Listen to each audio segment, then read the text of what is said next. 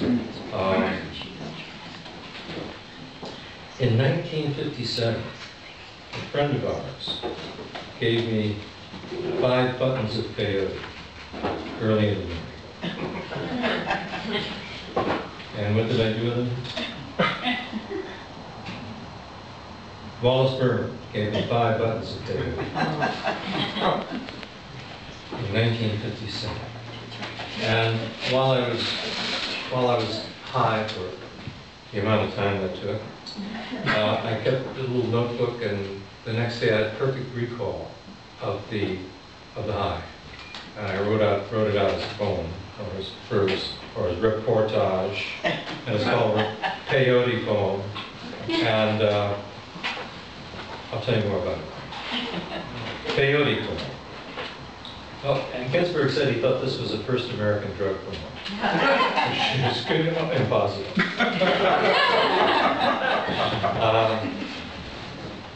Peyote poem. Clear. The senses bright.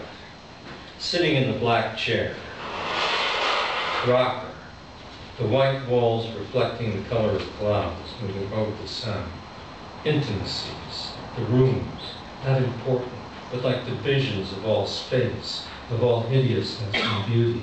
I hear the music of myself and write it down for no one to read. I pass fantasies as they sing to me with Circe voices. I visit among the peoples of myself and know all I need to know. I know everything. I pass into the room. There's a golden bed radiating all light. The air is full of silver hangings and sheaths. I smile to myself. I know all that there is to know. I see all there is to feel. I am friendly with the ache in my belly. The answer to love is my voice. There is no time, no answers. The answer to feeling is my feeling. The room from yellows to violet. The dark brown space behind the door is precious, intimate, silent, and still. The birthplace of bronze. I know all that I need to know. There is no hurry. I read the meanings of scratched walls and cracked ceilings. I am separate. I close my eyes in divinity and pain. I blink in solemnity and unsolemn joy. I smile at myself in my movements. Walking, I step higher in carefulness. I fill space with myself. I see the secret and distinct patterns of smoke in my mouth. I am without care, part of all, distinct. I am separate from gloom and beauty. I see all. And the Indian is true. Here in my apartment, I think tribal thoughts. Stum, ache. There is no time. I am visited by a man who is the god of foxes. There is dirt under the nails of his paw, fresh from his den. We smile at one another in recognition. I am free from time. I accept it without trying. A fact. Closing my eyes, there are flashes of light. My eyes won't focus but leap.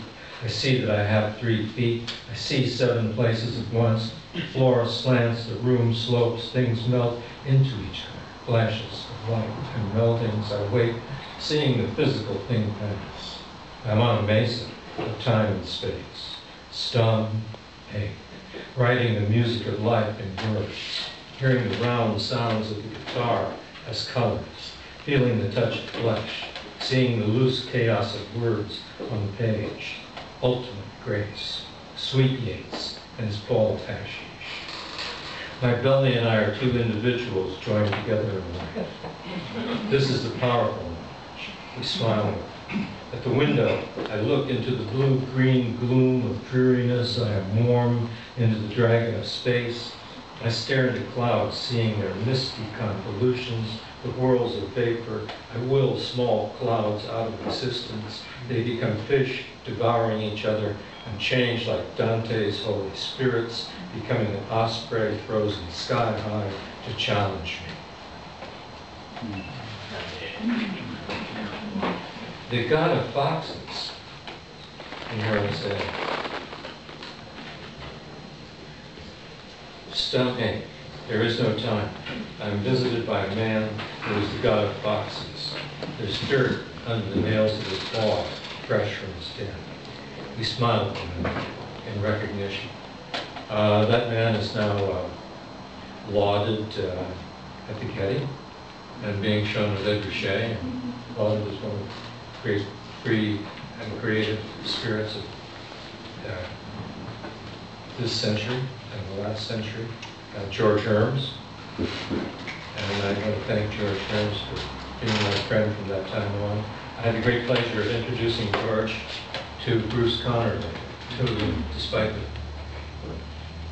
co-similarity of their works, did not know each other's work.